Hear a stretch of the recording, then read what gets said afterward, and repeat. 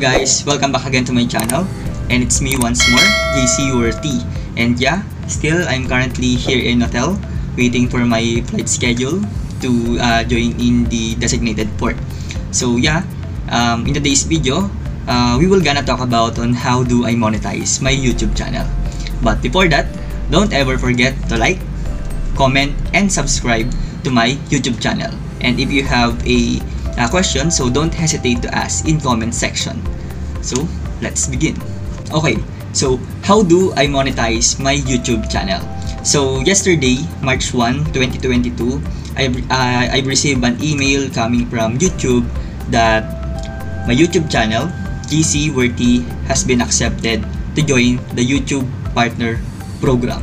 I'm so very grateful to be part of their community, and also I'm so very blessed to have this because of my situation, and this will be a great opportunity for me to assist in the near future.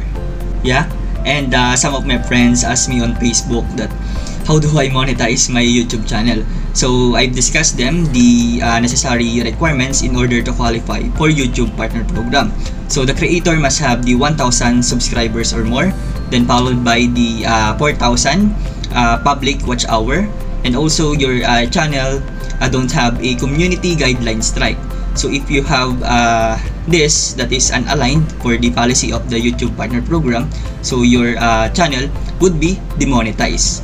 So if your channel is don't have this kind of strike or meet the minimum requirements, so you are eligible to monetization.